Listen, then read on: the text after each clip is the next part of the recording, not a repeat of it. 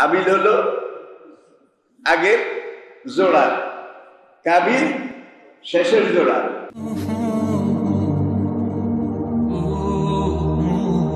আবার আরেকখানে এসে যে হাবিল এবং কাবিল, তাদেরকে আমরা জানি হাবিল হলো আগের জোড়া, কাবিল শেষের জোড়া সন্তান।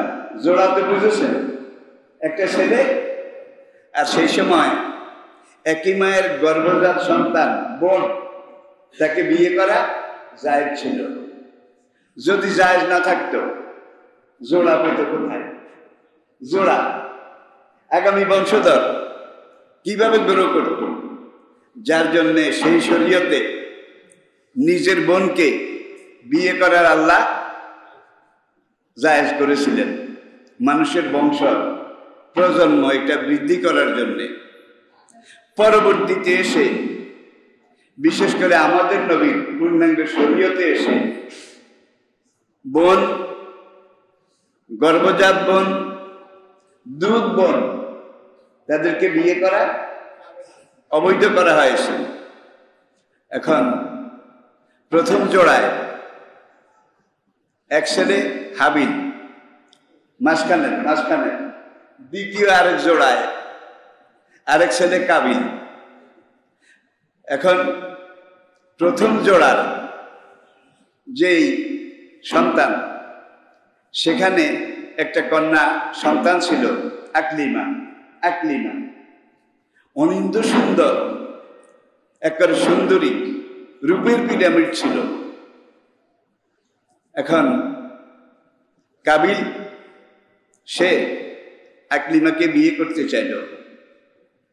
এই শুরু, কিন্তু এই শুরু তখন করতে চাইলে করতে পারত, কিন্তু এখানে কোন বর্ণনায় আসে আকলিমা এবং কাবিল একই প্রজন্মের, একই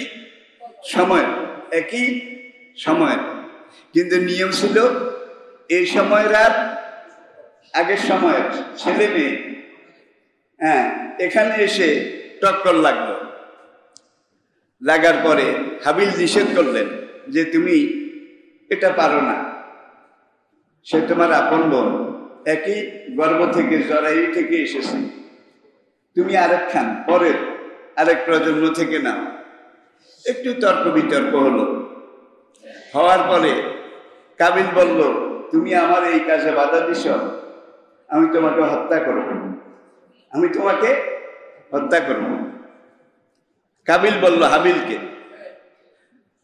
হাবিল বলল তুমি যদি আমাকে হত্যা করো আমি তোমাকে বাধাও দেব না, নিষেধও করব না। আমি আমার আমল, আমার কাজ, আমার দায়িত্ব সব আল্লাহর কাছে সমর্থ করব। ঘটনা ঘটে গেল। কাবিল হাবিলকে হত্যা করলো। এখন হাবিলের লাশ মরুভূমির উপরে পড়ে থাকলো। লাশ কি করতে হবে এইটা হাবিলও জানে না, কাবিলও জানে না। এখন তারা সেখানে চিন্তা করতেছে করবোটা কি করা উচিত।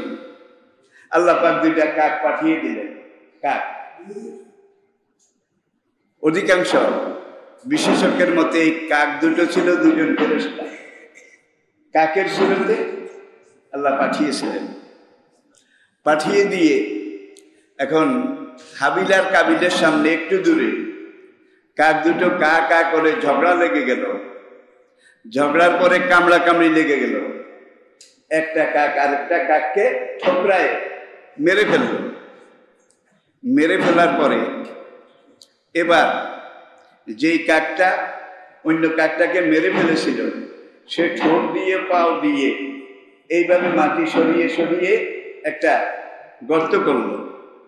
গর্ত করে ওই যে তার সঙ্গী ভাইকে সে ঠোকরায় মেরেছে তার লাশটা এই গর্তের মধ্যে পুঁতে ফেলল। তো কাবিল যখন এটা দেখলো, তাহলে একটা জিনিস অন্তত শিখলো যে আদম সন্তান মানুষের লাশ এটা মরে যাওয়ার পরে মাটির নিচে দাফন করতে হবে। এটা হলো আদি ইতিহাস, শুরুর ইতিহাস। এরপরে কেউ লাশ আগুনে পড়ে, কেউ এটা করে, কেউ এটা করে, এমনটা করে, তেমনটা করে, কিন্তু মূল কথা যেখান থেকে শুরু সেই কথাটা আমি আপনাদেরকে বলছি। এই কাবিলের বংশ, তারা কিন্তু পরবর্তীতে দুই নম্বরই এই কাজকর্ম এগুলোর মধ্যে অগ্রগামী ছিল। এবং এই কাবিলের বংশ আস্তে আস্তে পরবর্তী প্রজন্মে কওমে আদ জাতি, বর্তমান সৌদি আরব এবং জর্ডান, সৌদি আরবের উত্তর, জর্ডানের দক্ষিণ, এখানে একটা এলাকা আছে শুধু পাহাড় আর পাহাড়। আর এই কওমে আদের লোকগুলো কানু আসাদ্দু মিনকুম কুওয়াতান ওয়া আসারা, যারা ছিল ইতিহাসে সবচেয়ে দৈত্যাকৃতি, বিকট দেহ, বিশাল বপু। তাফসিরে লিখেছে এক একটা মানুষ 60 হাত পর্যন্ত লম্বা হতো। 60 হাত। আদমকে আল্লাহ কিন্তু 60 হাত বানিয়েছিলেন, 60 হাত। এই কওমে আদ পর্যন্ত এসে যখন তারা বিভিন্ন যুগে বিভিন্ন রকমের অনার সৃষ্টি করলো, পাপ পঙ্কিলতা করলো, সীমা লঙ্ঘন করলো, আদর্শকে জানলো না, আদর্শকে মানলো না, আল্লাহ এই কওমে আদের কাছে আল্লাহর এক উলুল আজম পয়গম্বর, যার কথা আল্লাহ কোরআনে উল্লেখ করেছেন একাধিকবার, অনেকবার, ওয়াইলা আদিন আখাহুম হুদা, কওমে আদের কাছে আমি তাদের ভাই হুদকে পাঠিয়েছিলাম। হুদ আলাইহিস সালাতু ওয়াস সালাম কওমে আদের কাছে তাওহীদের দাওয়াত দিলেন, ইসলামের দাওয়াত দিলেন, দ্বীনের দাওয়াত দিলেন। তারা গ্রহণ করলো না, তারা এটাকে প্রত্যাখ্যান করলো। শুধু প্রত্যাখ্যান করে ছাড়েনি, তারা এটার বিরুদ্ধে দাঁড়িয়ে গেল যে তোমার দেওয়া এই আদর্শ, এই দিন আমরা মানব না, এই দিনের কথা বলতেও দেব না। দেখছেন, গ্রহণ না করার স্বাধীনতা আপনারা আছে, কিন্তু বাধা দেওয়ার আমরা মানব না, কাউকে মানতেও এই গন্ডগোল এখানে। এখন তারা নিজেরাও মানে না, কেউ যদি মানে তাহলে তাদেরকেও ধরে, তাদেরকেও মারে। এই যুগে বলে জঙ্গি, চরমপন্থী, কোন সময় বলে রাজাকার, নাকি কোন সময় বলে রাজাকার। এটা কিন্তু শুধু এই যুগে নয়, সব যুগে ছিল, সকল যুগের ইতিহাস। আর চরমপন্থী, ফান্ডামেন্টালিস্ট, এই কথাটা পশ্চিমাদের তৈরি, দাজ্জালদের তৈরি। ইসলামের দাওয়াত এটা চলছে, কিয়ামত পর্যন্ত চলবে। আল জিহাদ মাজিন ইলা ইয়াউমিল কিয়ামাতে, নবীজি বলেছেন কিয়ামত পর্যন্ত ইসলামের এই দাওয়াত, এই স্রোত একেবারে শেষ সময় পর্যন্ত চলবে। ফামান শাআ ফালিউমিন, যার মন চায় সে ঈমান গ্রহণ করুন। ওমান শাআ ফালিয়াকুফুর, যার পছন্দ না হয় সে পিছনে থাকুক, কিন্তু গ্রহণও করবে না। লাঠি নিয়ে সামনে আগাইছে, আমি গ্রহণও করব না, কাদেরকে গ্রহণ করতেও। এইবার আপনি কি করবেন? এইবার আল্লাহ ইসলাম আর কোরআনের পিছনে তলোয়ার রেখে দিয়েছেন, জিহাদ তলোয়ার রেখে দিয়েছেন। তলোয়ারটা কিন্তু সামনে নয়, কোথায়? পিছনে। মুসলমানরা সামনে, তারা দাওয়া কাজ করবেন, এগিয়ে যাবেন, ইসলামকে এগিয়ে নিয়ে যাবেন। যারা গ্রহণ করবে তারা কাফেলায় শামিল হবে, যারা গ্রহণ করবে না তারা সরে যাবে। টেক ইউর সাইড, তারা তাদের সাইডে চলে যাবে। কিন্তু একদল লাঠি নিয়ে দাঁড়িয়েছে যে আমরা গ্রহণও করব না, ইসলামকে যেতেও এগুতেও দেব না। এইবার বোধহয় লাঠির দরকার নেই।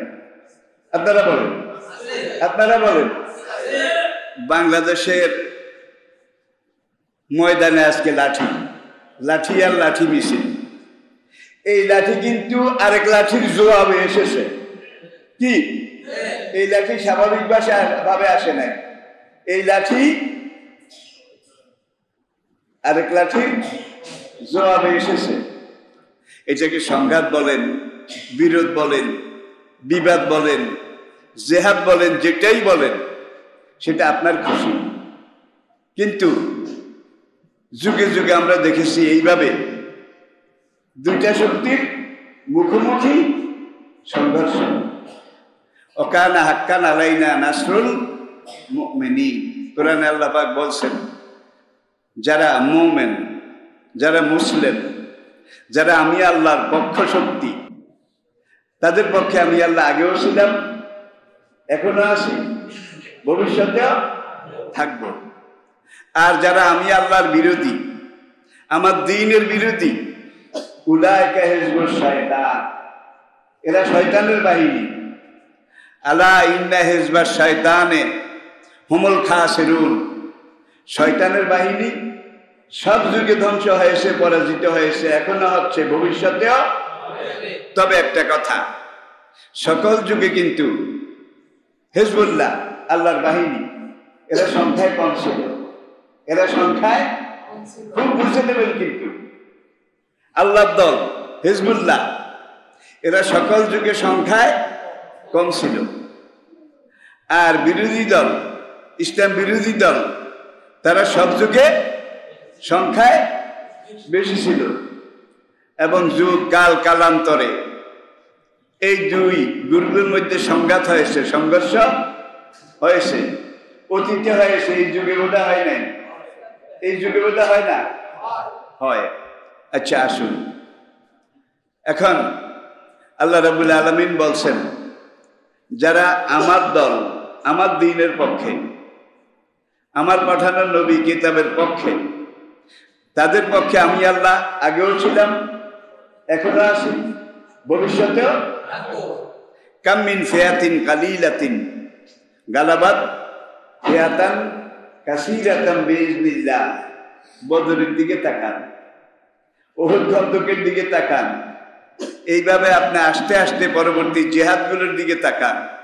সকল যুগেই কিন্তু কাফেরের সংখ্যা অনেক বেশি ছিল। এই যুগে বোধহয় কম, এই যুগে বোধহয় কম।